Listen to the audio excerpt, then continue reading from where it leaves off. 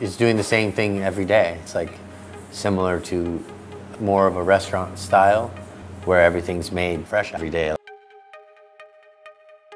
The way we built the bakery, it's basically we get this much of something, we process it, we use it. If I have a lot of lemon, then I serve lemon for a day or two and then it's gone, and then it's the next thing.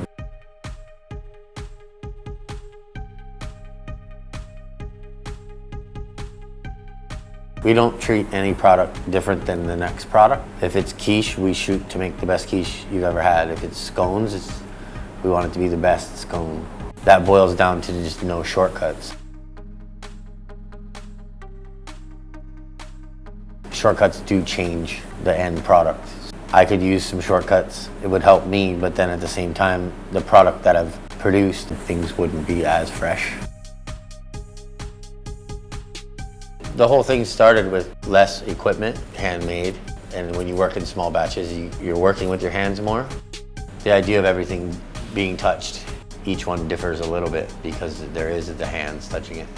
Not that one tastes different than the other, but so it's not the same thing every day like a factory.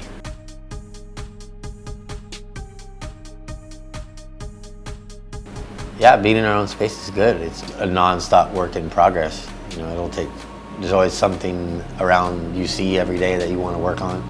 You might want to add or take away. It's been good. At first it was like weird to jam another bakery into a new space. It took a while, like a lot of moving stuff around. But the more work you put in, the more you're building it for it to become smoother and more well-oiled.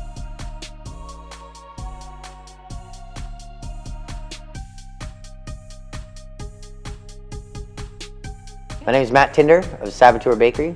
Moved here from San Francisco. I am formerly a restaurant pastry chef / idea guy.